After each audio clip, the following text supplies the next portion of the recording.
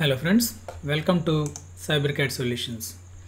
In this session, I would like to explain how to read polyline properties like vertices, length, area, and a point at given distance on P-line.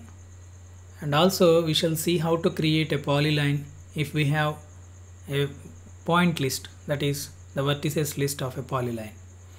First of all, let us try to read the polyline name and then try to get the length, area and other things. Let's go to AutoLISP IDE and we know that how to get polyline name. Set q pl car of end cell \n select a polyline. This is 2D polyline only. Okay friends, let's try to load this. So it is asking to select a polyline. I have selected this polyline. Now we have this entity name in PL variable. Now we know how to get the different properties of this particular polyline. What is it? Set q PL db list ent get PL. What is this PL db list? We know that it is a variable in which we are going to save the database properties of this polyline. How do we get those properties? Using entget function. By passing the name of that polyline to entget function, we will get all these properties, and I am going to store those properties in PLDB list variable.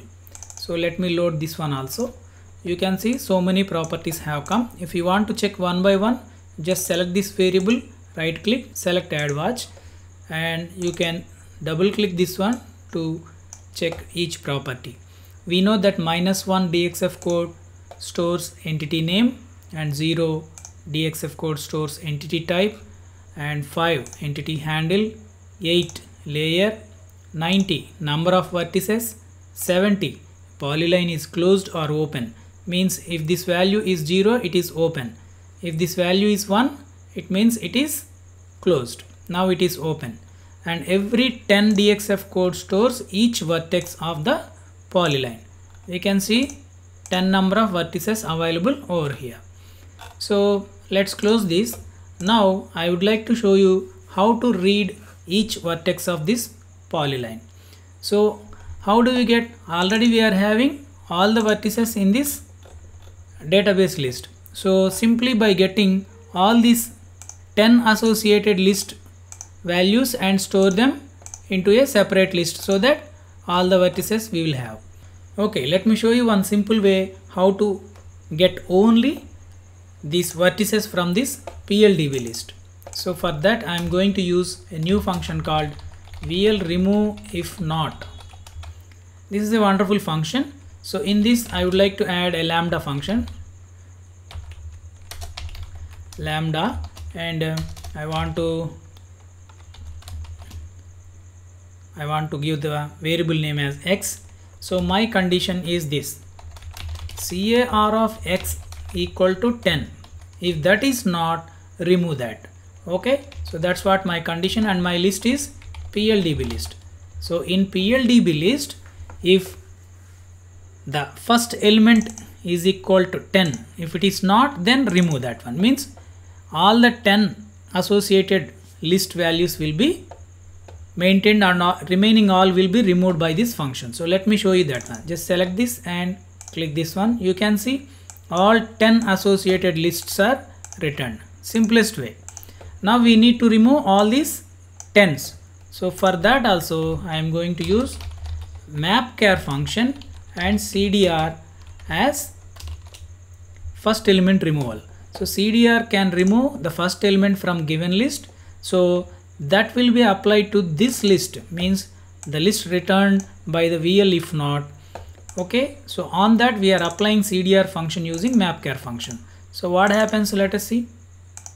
So you can see all the vertices of this polyline are returned by this simple complex statement. So it is a little bit complex but not that much. You can store these vertices into a variable. So just write vlist and then load this statement so that you can see add watch, and you can see all the 10 elements over here from 0 to 9 means 10 vertices are given. So this way you can simply read vertices of a polyline. Then how do we get length and area? So I would like to show you how to use ActiveX. We have already seen this in previous videos. We know that by loading VL load comp, we can use comp component and use ActiveX methods. Set queue object VLAX ename to VLA object, that is for PL. So PL is the normal entity name. So we would like to get the VLA object name from this PL and storing it into obj variable. So let us load this statement. We will get this object name so that we can apply ActiveX methods on this object. Now let us see how to get the length of this polyline. That is very simple, using AutoLISP ActiveX methods. VLAX get property of object and the property is length. That's all. So just load this statement, you will get directly the length. If you want to store it into a variable, just write it over here. Set queue length of PL and then load this again so that will be stored in this length of PL variable. Very similar to that, we can also get area. Set queue area of PL VLAX get property of object, that is area property, and I am loading this. You can see the area will be returned. So 462. If the polyline is closed, the area contained in that polyline is 462.585 units. Similarly, we can also get a point on this polyline at given distance. I mean, like if you want to find a point at 50 units distance along this polyline, we can get that one.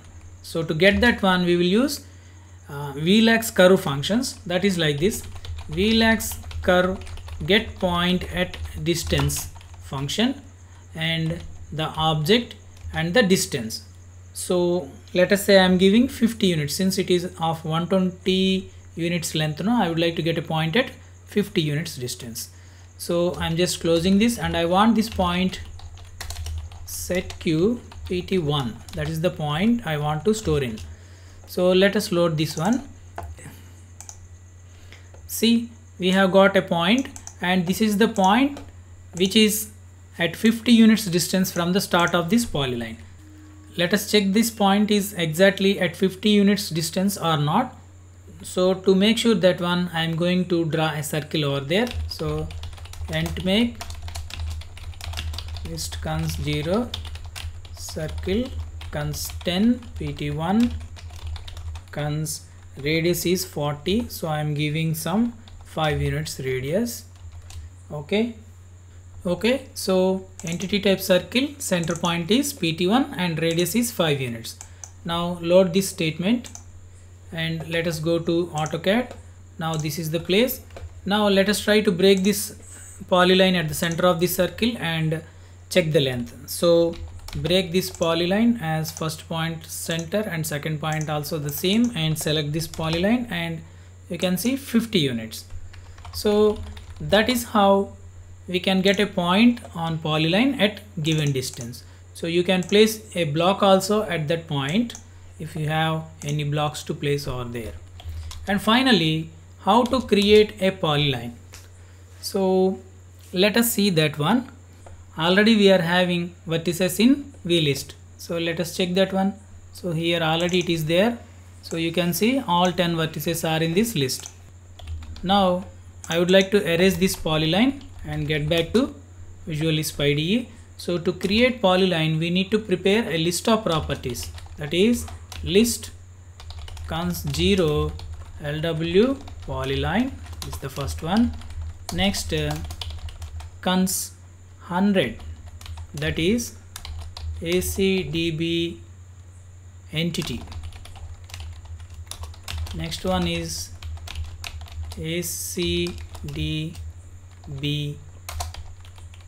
polyline. These two things we need to mention, and then layer 0 layer, and then number of vertices. We can give direct 10 or you can give length of VList. that also we can give. And then is it closed or open? I am giving 0 means it is open. So this is the property list which we would like to apply to this polyline. And then we need to append vertices list also.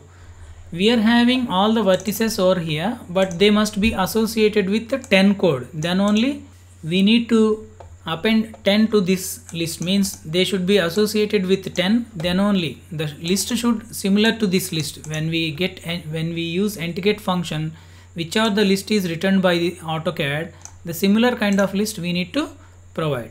So to prepare that list again, means we are reverse engineering. Anyway, we will do a mapchar function once again. It is like this. I would like to write mapchar for a lambda function. I want to write,